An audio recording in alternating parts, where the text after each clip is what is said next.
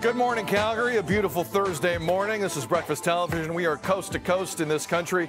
My name is Hitzig Saro. It is great to see you today. Sobeys Inc. has been named the first ever official grocer of Team Canada. And joining us today to tell us all about that initiative and her journey to the Tokyo Olympics, fingers crossed this summer, is two-time Olympian and the first Canadian gymnast to win a world all-around silver medal, Ellie Black. Ellie, that's worth some applause. Welcome to the show. Hi. Thanks for having me. That's still a huge accomplishment to say. Let's talk about your prep as a two-time Olympian, your journey towards the games this summer. How's the prep been going for you?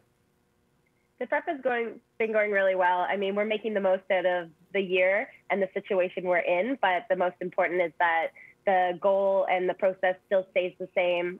We're working as hard as we possibly can as a team to be ready for Tokyo. All right, Ellie, let's talk about what Sobeys is doing here, specifically with the Feed the Dream campaign.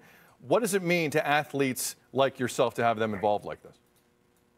It's just incredible to be a part of this campaign and for Sobeys and the Feed the Dream campaign to be supporting Canadian athletes. You know, it's difficult for athletes. We really rely on community funding and support to reach our dreams and our goals. So Sobeys is able to support the athletes, and they're actually going to be donating $1 million in grocery cards to all the qualified athletes that are going to Tokyo. So it's going to be split between all of those athletes.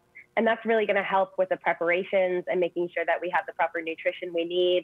Athletes have such a busy lifestyle, and we're not always able to afford the proper nutrition for our training to be at our best. So this is really going to take a weight off our shoulders. And I think it really does show their commitment to athletes' needs and sporting communities from coast to coast, and, you know, their commitment to food, family, and sport.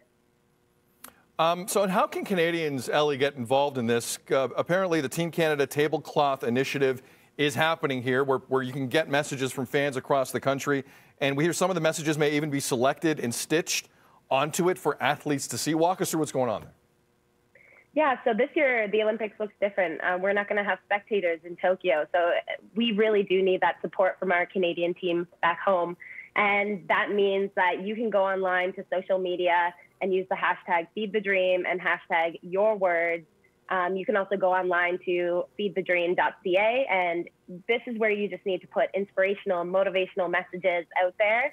And they're going to choose, you know, over 1,200 messages that are going to be stitched on this tablecloth.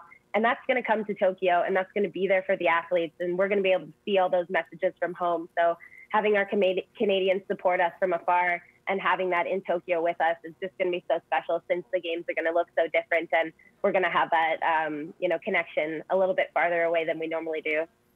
Ellie, I hope you don't mind me making a brief editorial comment as we wrap up here. Ellie and Olympians like her across this country are incredible young people. They do this because they love it. They do this because they are competitive. They want to represent their country. And whenever the private sector can get involved, and at any level, I think is a very important thing in this country to support Ellie and Olympians like her. So that's not really a question, Ellie. I just wanted to get that in and remind people that this is a tremendous initiative, and it's a great thing that Sobeys is doing. Ellie, we're going to be rooting. All the best to you in the training, and look forward to seeing you at the games very soon. Take care. Thank you. Thanks so much.